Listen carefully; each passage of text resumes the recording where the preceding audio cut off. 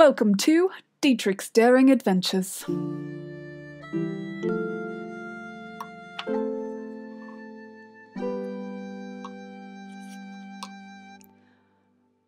The Forest of Rowstone.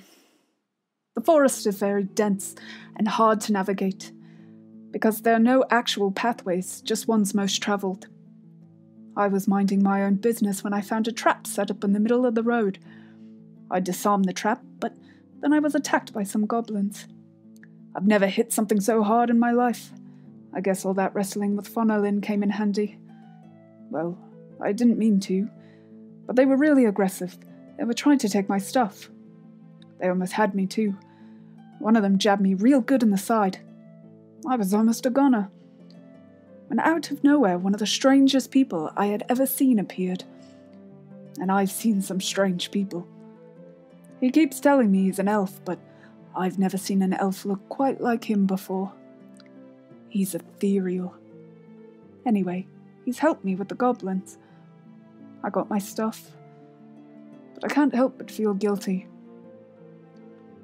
The elf's name is Celadia, and we have paired up to make our way to Port Victor.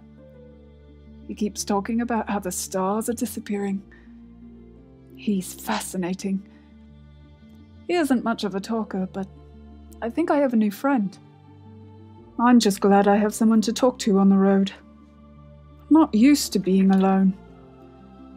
I think you would be proud of me, Mum. I can't wait for my next adventure. Celadia and I made our way to Port Victor.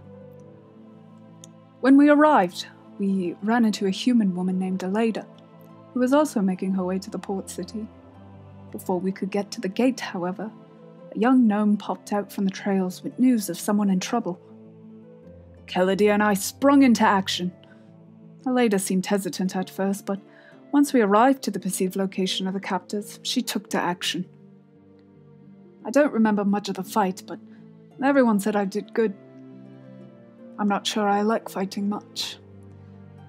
But we managed to rescue our new friend Greya.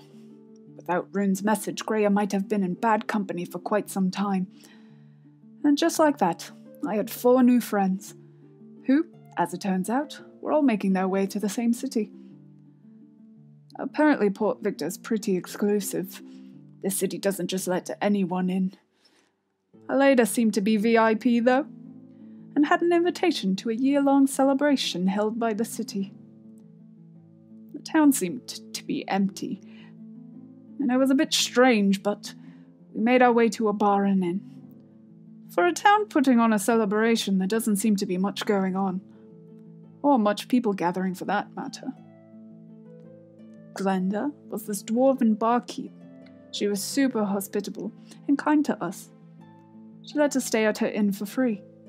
We took the time to get to know each other a bit better. Turns out, Aleda is a brilliant cook. We turned in for the night, but not before I asked Celadia to teach me how to fight. He seems very skilled, and if we're going to continue on this journey together, I think it's important to be able to pull my weight. The next day, we decided to explore the city. Aleda apparently is looking to lay down roots here in Port Victor, and was told that speaking to the mayor, Sir Reinhardt, would put her in good standing. But he seems nowhere to be found.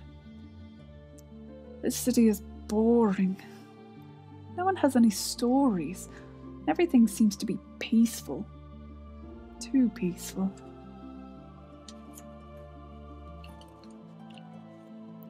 Rune agrees with me, so we decided to investigate.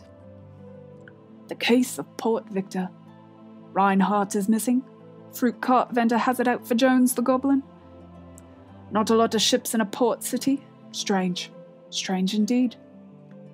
Not a lot of strangers visit, or do they? Inquire about Harvest God, worship and human sacrifice. Port Victor continues with its exclusivity. Turns out citizens are regularly tested to be able to stay in town. Aleda is trying to impress them with her cooking. I think she might not like me very much. I may have stuck my finger in her soup. Report more later.